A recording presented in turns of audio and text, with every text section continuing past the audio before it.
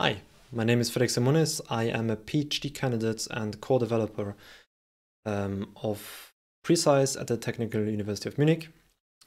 Today I'm going to present to you what's new in preCICE, more specifically what's new since the last workshop.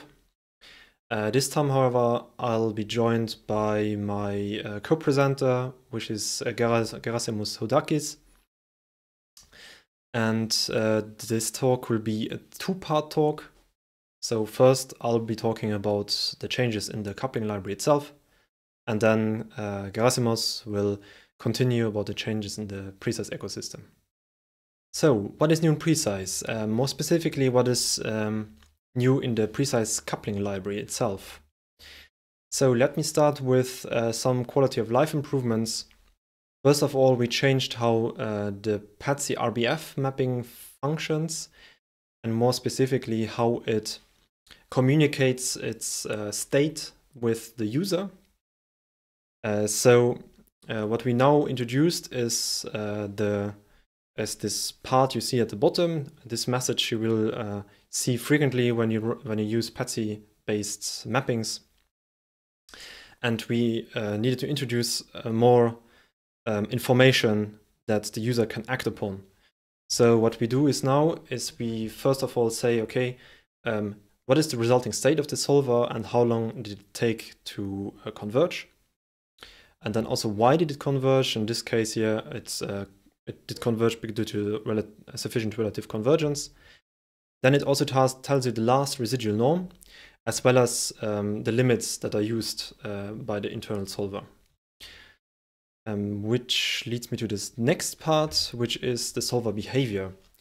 So up until version 2.3, if the solver converged, you would see like an information log, and preCICE would continue with the simulation. But now, if the solver diverges due to some reason, you would see an error log that would tell you what to do next, but it wouldn't tell you what you could do to prevent this. So it didn't tell you why the solver actually failed. And then preCICE will of course stop. And this could also happen later on in a simulation, and then you would quite waste a lot of computational resources. So we introduced this intermediate layer here. Between the convergence and the divergence, we introduced like the stopping state, which basically models that the iterative solver reached the maximum amount of iterations. And then it will show you a warning and continue. So you will see that something went wrong. You will also see, due to the information that you saw before, that you reach the maximum amount of iterations. And based on this, you can take action. So you can fine-tune, for example, the relative tolerances of your solver to improve this the system and make the solver converge faster or at all. Talking about convergence, we also improved the readability of the convergence output. This was actually user feedback. So now we have readable names in the header of our convergence log files. So you can see here, for example, this is a relative residual based on the forces. Then what we also did is we introduced fixed width for the various columns here. So you have a fixed width for the time step iteration, as well as a fixed scientific format for the residual. What this allows you to do is to simply do like a following trail here of the convergence log files or multiple log files, and you can keep track of the state of your simulation. Does it converge fast? Doesn't it converge at all, or similar? So next up are scale consistent mappings. In preCICE, we have mappings that you can define, and these mappings come with certain constraints. We always used to have conservative and consistent. Conservative is used if you want to map like conservative data, so forces or mass. And consistent is used if you have data that is already normalized, such as temperature or pressure. Scaled consistent is basically the same as a consistent mapping, but it also uniformly scales the output so that the surface integral of the input and the output are equal. And this is, for example, very useful if you want to map velocities whilst conserving the flow rate. Another major change is the default for inter-participant communication regarding MPI. So if you define an M2N MPI, this always used to use the MPI ports implementation. And now we change this to use the MPI single ports implementation. So what does that mean? MPI was always just an alias. In the background, we always use two implementations for inter-process, also inter-participant MPI communication. On the left-hand side, you see the MPI ports. And what the MPI ports communication does, it's first creates this primary connection in blue, and then creates secondary connections, which are basically always end-to-end connections. So it creates a communicator always between two ranks of the two different participants. This works, but it is relatively inefficient. That's why we also introduced this MPI single ports functionality.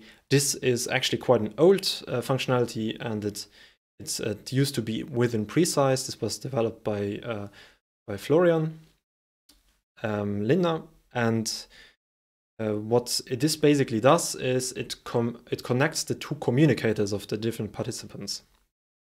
Due to implementation reasons, we still need to create this primary connection using the ports system, but this should become faster, and it should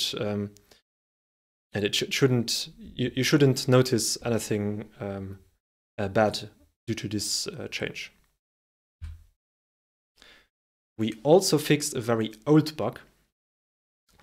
Yes, this is 6 years old, and this bug is about the state where you have an M2N connection, which uses sockets, and you don't have an internet connection. And in this case, on some systems, this would lead preCICE to crash. And we couldn't figure out why, and finally we figured out why this is the case. It was simply that we configured Boost ASIO to do a name lookup based on the IP address that we use from the configuration file, which is of course nonsense. And the problem is it does a DNS lookup, which doesn't really do anything. But if there's no internet connection, no DNS server reachable, then this crashes. So finally, we managed to fix this bug. What we also did is we improved the memory usage of meshes. This is due to very deep refactoring, where we also removed unused and unnecessary functionality from the mesh package. In general, this reduces the heap allocations tremendously and improves data locality. So you will notice an improvement in the runtime, especially of the initialization phase. We didn't measure this though, but we will eventually. And in terms of memory usage, we reduced the usage of the pure mesh itself by 50% across the board. So you should notice this as well, especially if you use bigger point cloud-based meshes. Another interesting extension is the multi-coupling extension. You may be familiar with the tutorial case of the multiple perpendicular flaps in a channel. Here we have a single fluid participant that represents the flow in the channel, and we have two individual participants that represent the two flaps.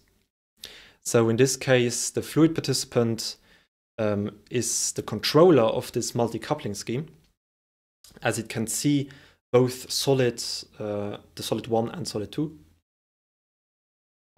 This was extended, so now you can actually split. For example, you could split up this channel into two. So I have two fluid participants, and now we don't have this centric participant anymore. Nevertheless, you can now also use a multi-coupling scheme and use, for example, here Fluid 1 as the controller. The only limitation here is that such a non-centric controller needs to run in serial. But we try to remove this limitation at some point as well.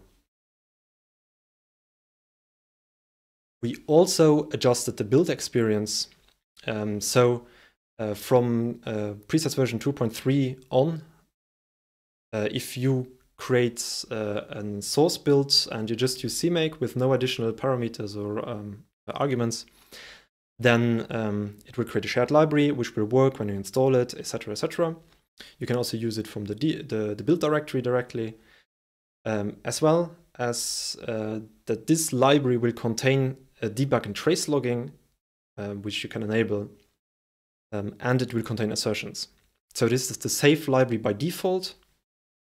It won't be fast. If you need something fast, you have to use the release build. In this case, it will again create a shared library which will be optimized, and this will not contain debug nor trace logging, and also no assertions. If you need these, wait a bit, I'll come back to this later. We also added some experimental features. Currently we just have one, and we took the decision to force the user to explicitly enable these experimental features in the configuration file.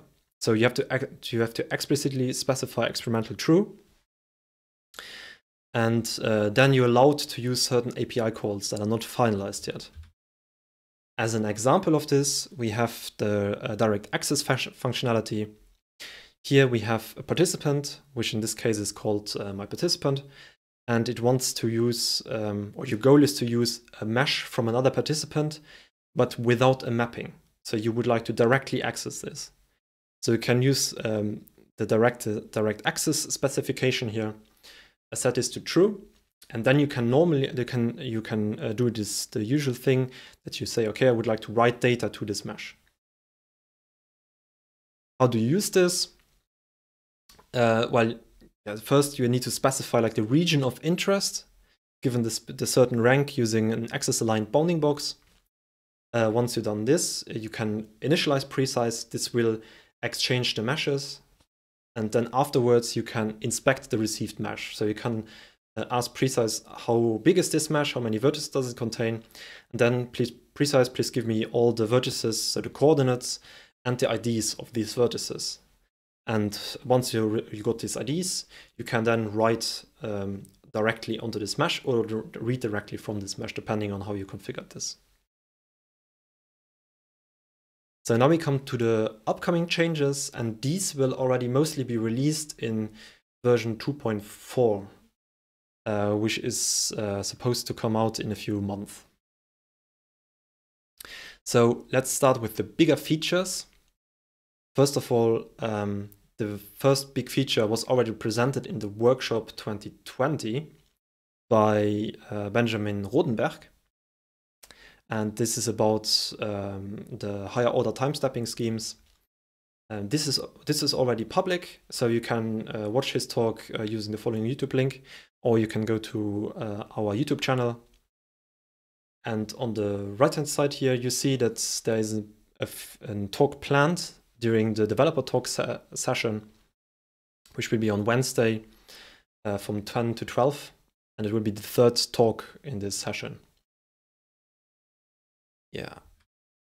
Next up is a tool that will be especially useful for everyone who uses preCICE directly and who has to develop adapters.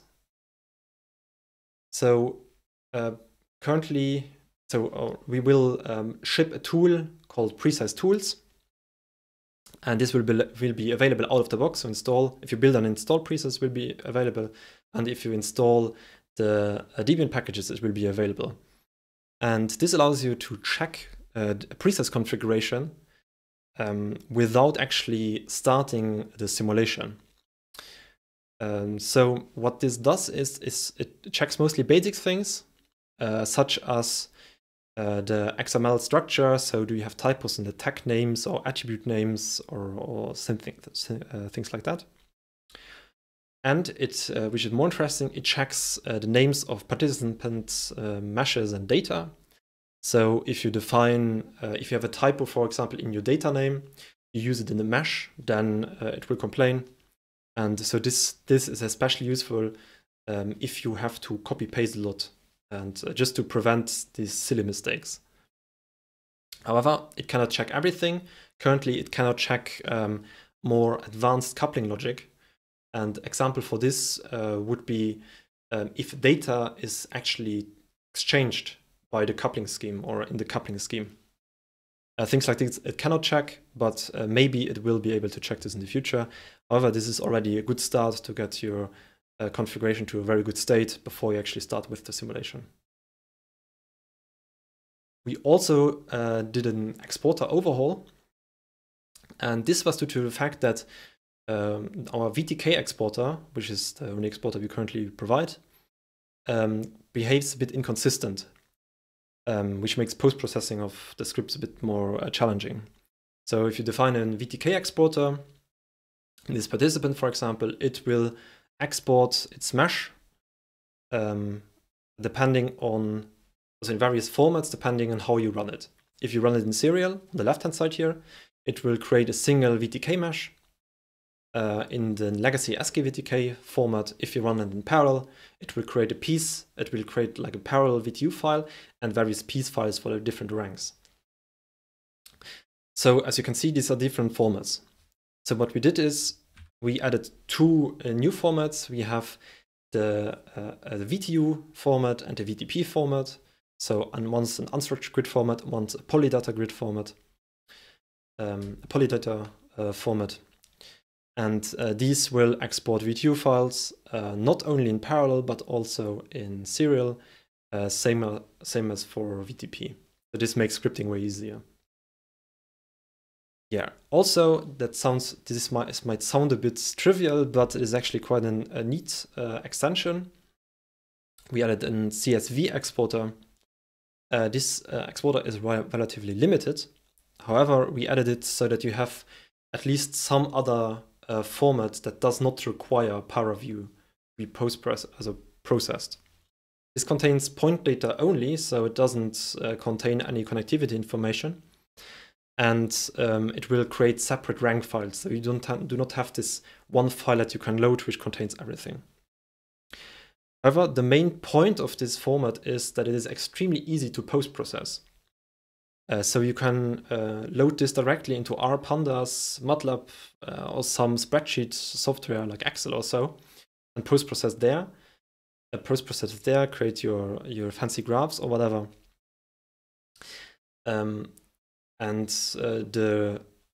main point of this is also that this is a very intuitive format if you use pseudo coordinates. So if your coordinate system doesn't actually make sense, but is more like an ID system where you try to map like mesh vertices from one pseudo coordinate system into another pseudo coordinate system.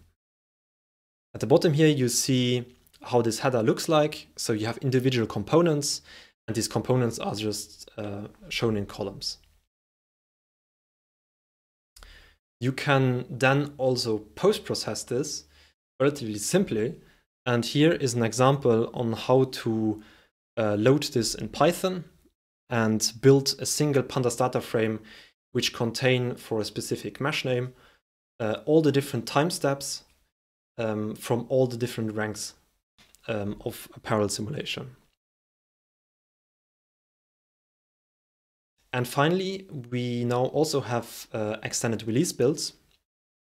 And what this means is that you can or you will be able to specify that even though you build in a release, you would still like assertions, you would still like to have a debug log available or trace log available.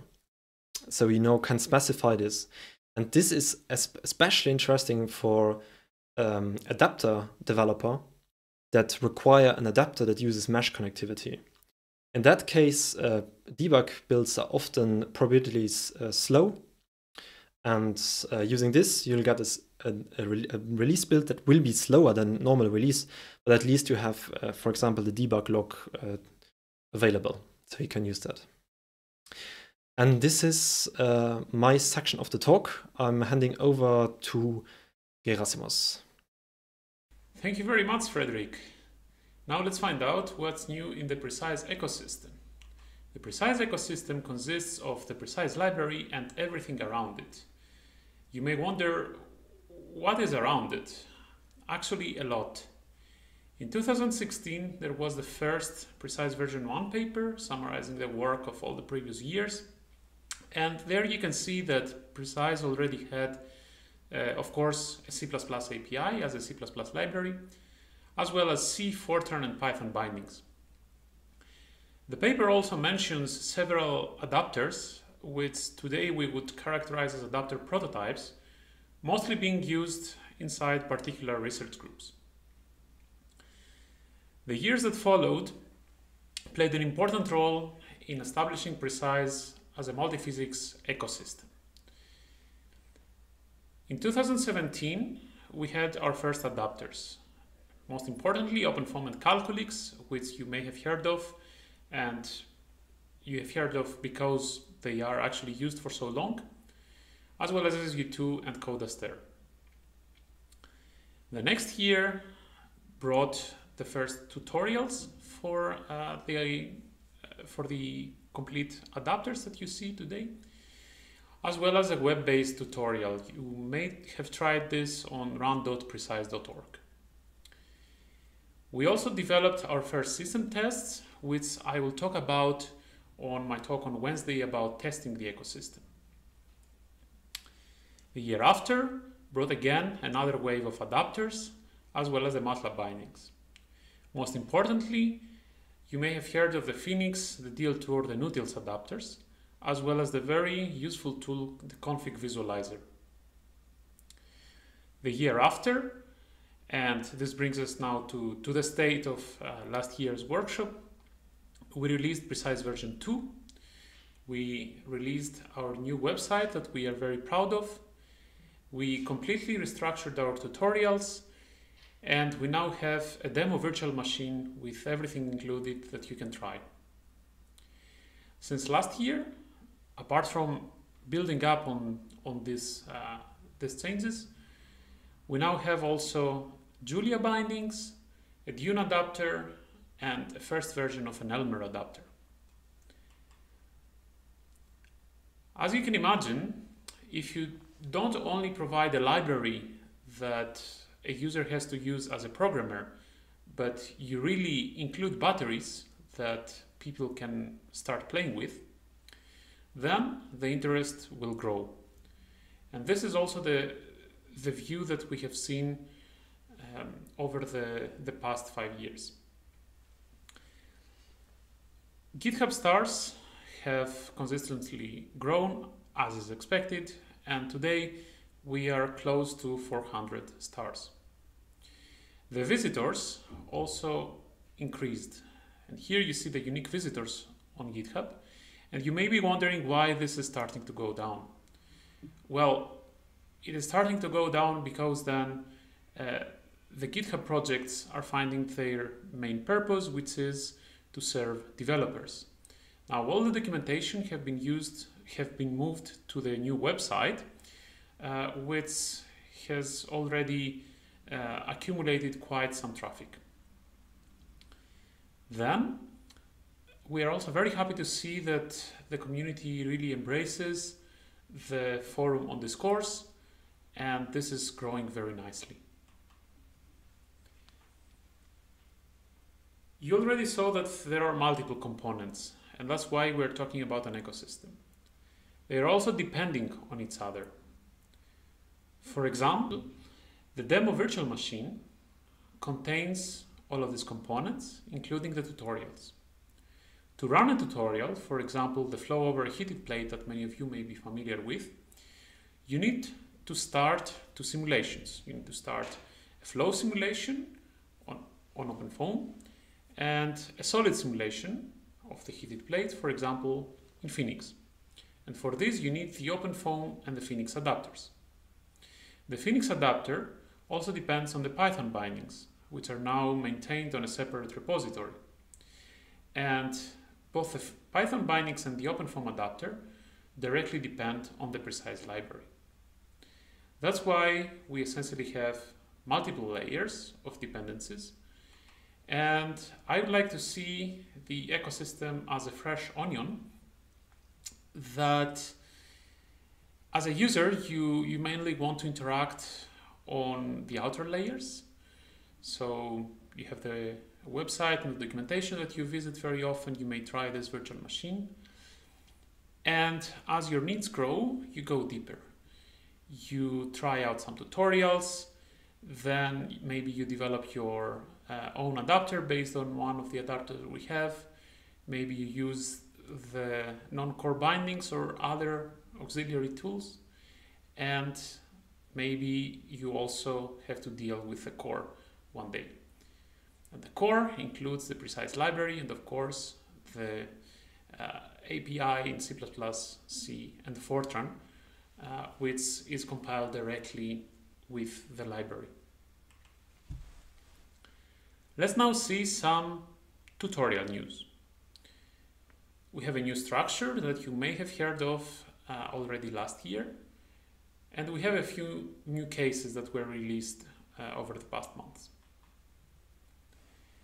What are tutorials? Tutorials are starting points for your simulations.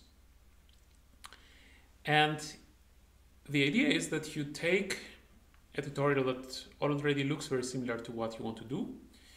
You run it. This way you also test your installation. And then you replace one of the two sides with your own solver. The first tutorial that you should run when you start using preCICE is this quick start, which is coupling OpenFOAM, the solver most of you usually want to couple, and a toy solver, very simple in C++. All this documentation is built directly from GitHub, and if you find any mistake or you want to contribute anything, it is really very, very easy. You just click this Edit Me button and you submit a pull request. You don't need to be afraid about mistakes. There will be a peer review, and we welcome every contribution. Now back to our tutorials. We actually have now 15 tutorials, and if you count all solver cases that are prepared for you to run, this gives us 48 solver cases. And this is becoming already a lot, especially considering that you can run each tutorial with several different combinations of solvers. And we have structured the tutorials in such a way that in every tutorial you have not only the usual files, for example, the preCICE config XML, but each solver case that you have is consistent with the rest, meaning that you can start this case, and before you even compile any other solver, you can just decide what else you want to run. Now, if you wanted to contribute your own case, the only thing you would need to do would be to add a directory here, for example, fluid-mysolver, and make sure that you're using the same variable names as defined already in the preCICE config. This is a much more sustainable structure than we had before, and we have found that it works very nicely. You can also find several tools, for example, this clean tutorial or this run scripts, which are stored now centrally in one directory. And you may have noticed that in the beginning you may not know where to find these tools if you just copy the directory. Well, my advice would be to start your case directly in the tutorials repository and follow the same structure, since then you could also easily contribute the case back. Of course, if this is not something that you would consider, you can just copy the tools and maybe change the paths in these scripts. This you already saw last year. We had discussed it, but not released, and we have released it now. And we also released a new version of the tutorials just last week. This new version brings us a new case, a new complete tutorial for volume coupling, which I will show you in the next slide. It also brings, together with a new adapter, brings a case for Dune as a solid participant in the perpendicular flap. We have now also added OpenFoam to our partitioned heat conduction tutorial. This is a custom solver based on Laplacian foam, as well as a Phoenix version of the Elastic Tube 3D tutorial. We have also cleaned up several configuration files, and we have now made an important change that you may want to also apply in your calculus cases, which is using a different type of finite elements, which actually improved our results a lot. As you see, there are several contributors in this release, and we are very happy to see that the contributors are increasing every year.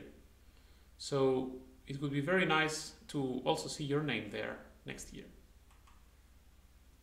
I already talked about a new case, and this is the volume coupled diffusion with two Phoenix participants. The one participant is a sink, and the other is a source. And we essentially have just two overlapping domains, and we have some quantity which flows from the source to the sink, to the drain. Other adapter news is that we have a new adapter for the finite element code Dune. This is the result of Max Firnbach thesis and is already available on GitHub. It is also available directly on the preCICE VM, so you can start trying it if you want. As I mentioned already, the Calculix adapter is already one of the first adapters we had, and we were always maintaining one separate branch for its Calculix version. We now decided to actually start making releases, and the versioning system will be the version of Calculix, and as a third digit, the revision of the adapter.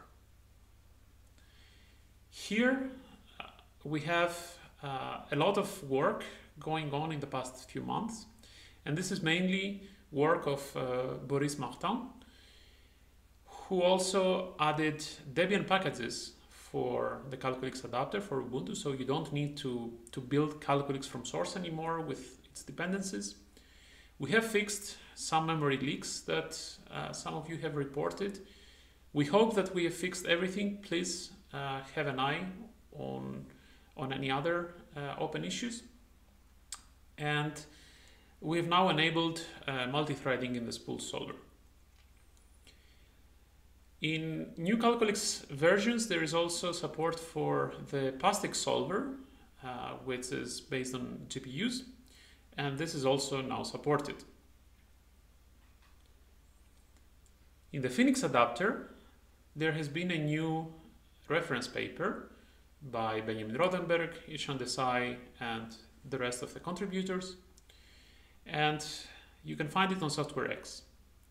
The latest version of the Phoenix adapter also brings several 3D extensions, and as you saw, we now have a tutorial with the Elastic Tube 3D running with Phoenix. There are a few additional changes to keep an eye on, as they are already there, and they are getting in a better shape in the next few months. First of all, we have new bindings for Julia. If you don't know, Julia is a programming language which is meant to be easy as Python and fast as C++. We currently don't have any tutorials for this, as we also don't have any particular solver based on Julia to actually try out. And this is where you could actually really contribute. if you are using any Julia-based solver, it would be very nice to build something based upon these bindings. This is mainly work based on the bachelor's thesis of Pavel Haritenko and the student Eric Scheurer, with the supervision of Ishan Desai. We now also have a first experimental adapter for Elmer, and this adapter has been developed in the context of the master's thesis of Hisham Saed under the supervision of Benjamin Rodenberg. There is still a lot of work to do in this adapter, but a first draft is there, and we know that, for example, colleagues in the Leibniz Institute of Crystal Growth in Berlin are waiting to use this adapter and also to contribute, and I would really like to welcome contributions there. Finally, something that is not an adapter, but a tool that was always in preCICE but is now becoming much more useful, is ASTE. ASTE is an artificial solver testing environment where you can see, for example, how the mapping methods of preCICE perform.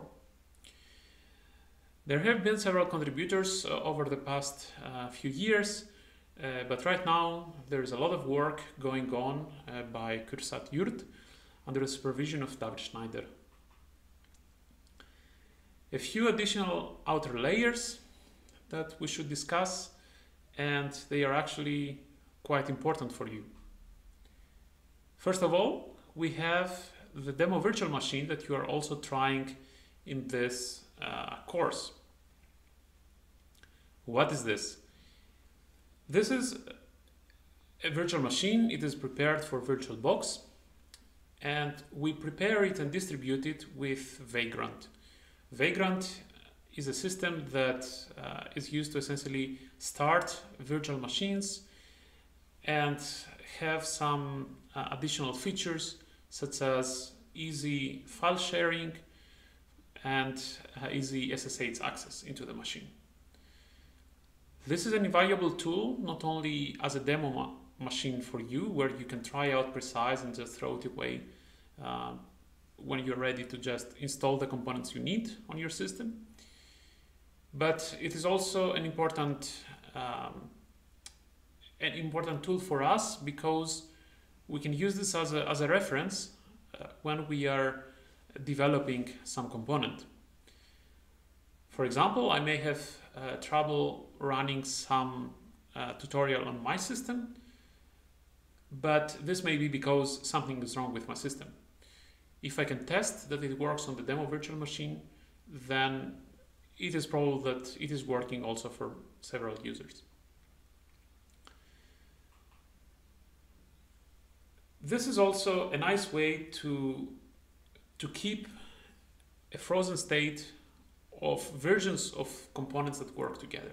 And this led us to the preCICE distribution. The preCICE distribution is nothing more than a collection of all the relevant components at a specific version to the versions that they are known to work together. And it is something that we can now also cite as data, putting it on a data repository such as Darus. This is the Dataverse instance of the University of Stuttgart. On the left-hand side, you see where you can find this in the preCICE website. And in the middle, you see what we actually put on Darus. And apart from all the components, we also put a PDF export of the website so that you can have the documentation reliably in the years to come. Here you see that for the first distribution that we released last year, so the versioning is year, month, and revision, there have already been plenty of downloads, and we have now a new version released just next week, and it should appear on Darus soon. So our plan is that we keep releasing a snapshot of everything once per year or once per semester, and put as contributors everybody that has significantly contributed in the distribution based on the previous version. So this would be also a very good chance for you to get your name known to our community. Talking about citations, we have a new reference paper. Technically, we have a preprint since last September. This took us quite a while to write, and that's why you may have heard of it already. But now we have actually submitted it to an open access journal with open peer review. And when you actually watch this talk, it should already be in review. We have already incorporated the first editorial feedback, and we hope to see it already online in the next weeks. Make sure that when you cite this, you also cite the status of the open peer review. And now that there are so many different resources to read and learn from, as well as many resources to cite when you want to say that I'm using preCICE, you obviously have the question, what should I cite? Well, right now you are doing the right thing. Just keep citing the preCICE version 1 paper. This is old. It is quite outdated in many aspects, but this is what is out there. As soon as the version 2 paper is out, please switch to that whenever writing about preCICE. Even if you want to say that this thing exists, as well as when you want to say that I actually used it. Something that you may be overlooking sometimes is that we want you to also cite any adapter papers that we may have. I talked to you already about the Phoenix adapter paper, so if you're using the Phoenix adapter, please cite that paper, as well as the repository. And we are in the final writing phase of an OpenFOAM adapter paper, and you may find out more of these reference papers soon. Now, where does the distribution come into the picture? The distribution is the perfect way to ensure reproducibility.